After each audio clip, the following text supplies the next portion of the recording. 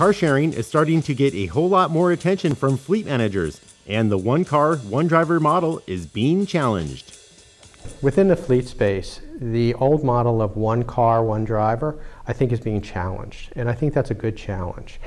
The airlines realized in the 80s they were not in the business of owning aircraft. They were in the business of moving a product from A to B, whether that's a passenger or a piece of cargo. The fleet managers and the companies are going to start looking at how do we get our product in front of customers.